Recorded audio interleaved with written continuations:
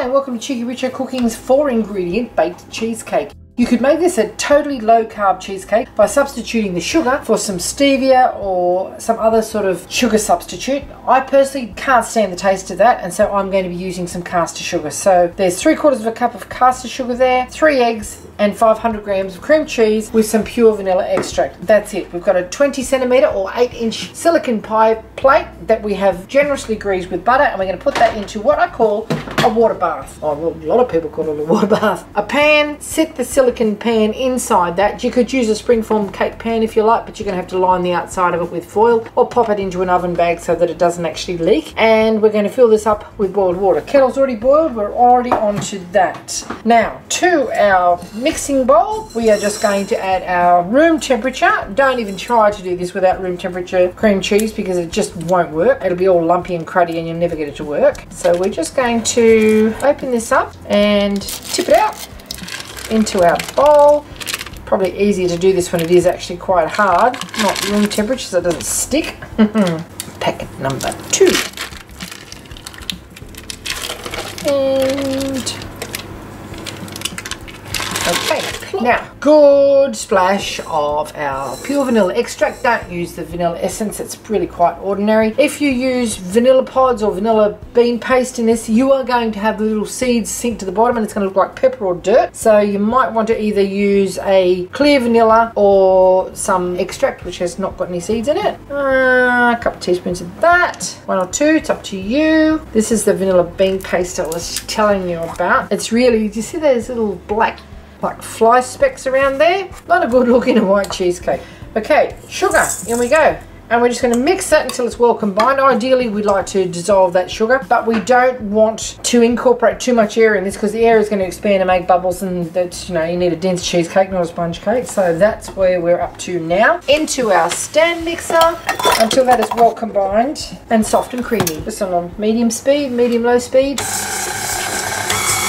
for a couple of minutes. Okay, that was about 1.5 minutes really. Okay, we're going to scrape down the sides here, make sure that the vanilla is all well incorporated throughout our mix and not just hanging out on the bottom. And we're going to throw in 3 eggs. Don't worry about putting them in one at a time. Why would you do that? You're going to mix it all together anyway. And we're going to mix that until it is well combined. We might need a couple of spatulas here. It's really quite gloopy. We preheated our oven to 170 degrees Celsius, and we're just going to mix this until it's just mixed in. Okay, we are now thoroughly mixed, so we're just going to scrape down the sides one more time and make sure everybody's all mixed up and everything's off the bottom. We don't want any little unusual coloured lumps or bumps or anything because that's going to reflect in the finished cheesecake. So scrape down the sides. This blade has actually got a silicone blade wiper on it. I don't know what you'd call it. It's like a windscreen wiper for mixing bowls. And it scrapes, it does a pretty good job of cleaning the bowl itself. But because I want to show you how to do it properly, I'm going to take that extra step of scraping down the sides one more time and then giving another final little minute mix. Okay, that has literally taken just a few minutes to do. So just scrape down the blade one more time and then we're going to tip it into our prepared cake pan. Oven's already come to temperature and we've already boiled our kettle. We're going to cook it in our water bath for an hour and then leave it in the oven to cool. Then we need to chill it, completely chill it before we try and cut it because it needs to actually set. So if you can make this in the morning, it'll be ready to eat that night for dessert, or you could make it in the night time for the following day. Okay, let's see what you've got here. It's really quite creamy. Ooh, look at that, yummo. Just pour it straight into our pan. Tap out any air bubbles just by dropping it gently on the bench, not from any height because it'll end up splopping out at you. And while it's probably quite good for your complexion and you don't want it on your glasses or on your hair. Okay, you want all of that lusciousness in there, and tap, tap, tap. Righty-o-ty, water around there, into the oven we go. Okay, boiling water. It'll come about halfway up the side and into the oven for an hour.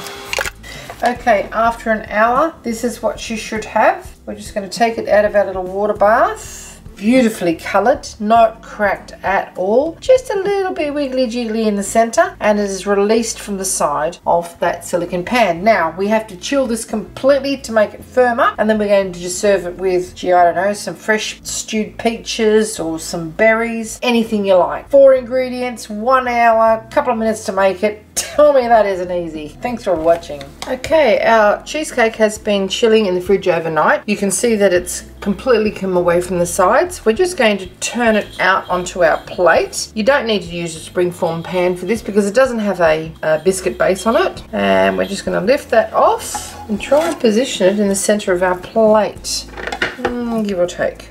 Okay, that's not too shabby. And now we're just going to get some blueberries and just pop them in the center, mound them up a little bit, and get some powdered sugar or icing sugar and just dust it over the top. Now you don't need too much of that, and serve it straight away. Now how pretty does that look? Not even a teaspoon of icing sugar there. I know you want to see what it looks like inside, and I'm about to show you. Now the next time you consider reaching for a frozen cheesecake in the freezer compartment of your local supermarket, I want you to consider how simple and easy and economical this version is. Now in between slices we're going to just wipe our knife with a hot cloth, and that's going to keep the top of our cheesecake nice and neat. So just get a damp hot cloth, wipe your knife off, and that'll make it nice and clean. And our next slice is going to be without damage to the surface of our cheesecake. Now don't go seesawing and backwards and forwards. You just want to draw it straight through. Wipe your cloth again and lift the cheesecake out. And see how moist and dense that is? Grab a couple of our blueberries and just decorate so everybody gets the benefit of having a little berry or two.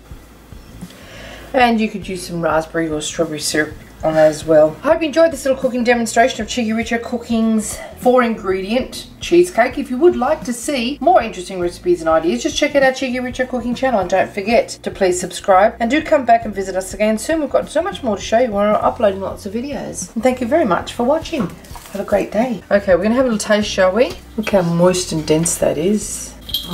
So soft and tender. If you want to make this totally low carb, use a sugar replacement. If you're happy enough to have it with a bit of sugar in it, this is just enough to make it absolutely delicious. The tartness of those berries, it's really mouth-watering. Creamy, soft, smooth, decadently rich, quite economical. You probably get about 10 serves out of that. Thanks for watching.